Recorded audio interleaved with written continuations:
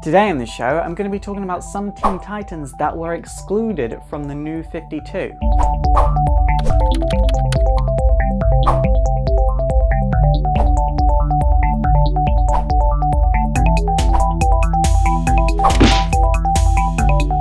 So the New 52 is over now, like it's done, it's dusted, the nail is in the coffin, it's totally over.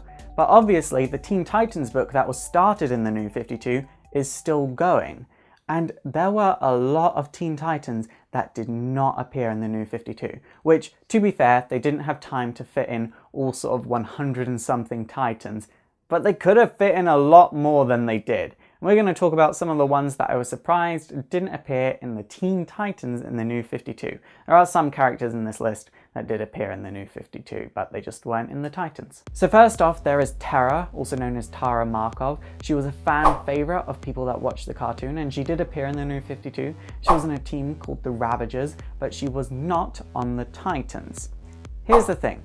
In the comics, back when she first appeared in the 80s, she was messed up. She wasn't a good character. The TV show kind of adapted her storyline where she works for Deathstroke, but in the TV show they made it seem like she didn't really want to work for him, she was just really upset. But in the comics, no, she was messed up. She was a 16-year-old sleeping with a 40-year-old man. This girl was messed up. She would join the Titans undercover working for Deathstroke to try and figure out all of the Titans' weaknesses so the two of them could systematically take out all of the Titans. Eventually, all of the Titans would be captured and taken to the Hive, and Deathstroke and Terra's plan would turn around on them, and Terra would actually think that Deathstroke has betrayed her. So rather than talking things out and trying to work together with Deathstroke so they can turn things back around and save their plan, she brings down the entire Hive building on herself in an attempt to kill everyone inside of it, but she only succeeds in killing herself, like smushed, dead. This was a really hard time for Beast Boy because he had fallen in love with her, and not only did he just find out the girl that he'd fallen in love with was evil, he also just found out that she had just killed herself, so that's the thing. In the New 52, like I said, she was in the Ravagers, but she didn't take part in any majorly important storylines, and in fact the Ravagers was really bad, so I feel like this character deserved a lot more than what she got in the New 52. Like the Judas Contract, the storyline Terra is in the comics, is considered one of the most iconic storylines from DC Comics.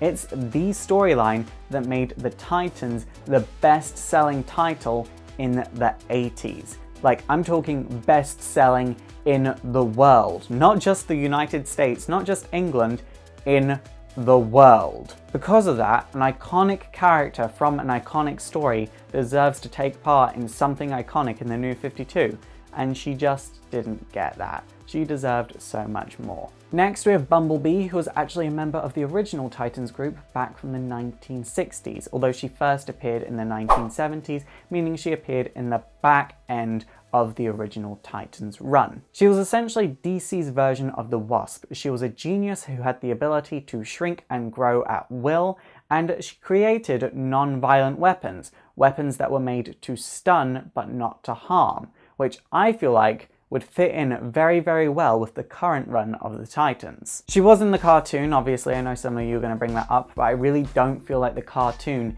did her genius justice. Like, this girl is a genius. She creates non-violent weapons for Star Labs. She is a genius, and the cartoon just really didn't get that across. They just made her seem smart, but not like a genius. In the Titans at the moment, a lot of the characters kind of feel like they should punch first, then ask questions later.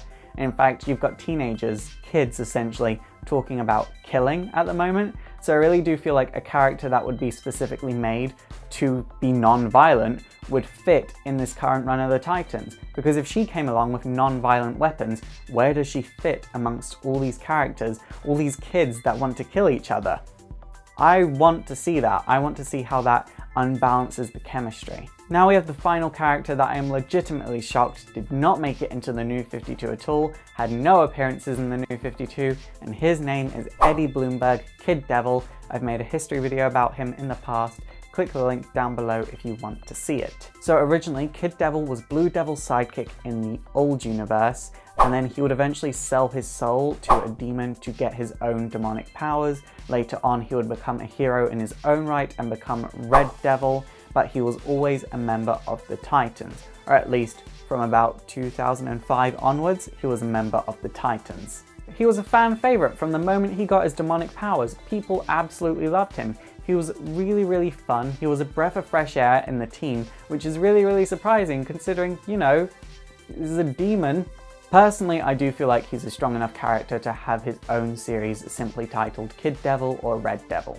But if he has to go on the Titans once again, he would definitely fit in with the team. Especially once again, because everything's so serious in the Titans at the moment, and it could just be a bit of fun occasionally. And he'll be the perfect character to kind of remind the team, hey, have fun. Obviously, there are loads more Titans that didn't make it into the New 52, like Zachary Zatara, or even Starfire. She just wasn't a member of the Titans this time, although it was hinted that she was a member of a Titans-type team in the past, but this was quickly retconned. All in all, it's only a matter of time before I start writing for the Titans, so they've got a bright future. It's super effective! Okay guys, that is it for today. So which Titans are you shocked didn't appear in the New 52?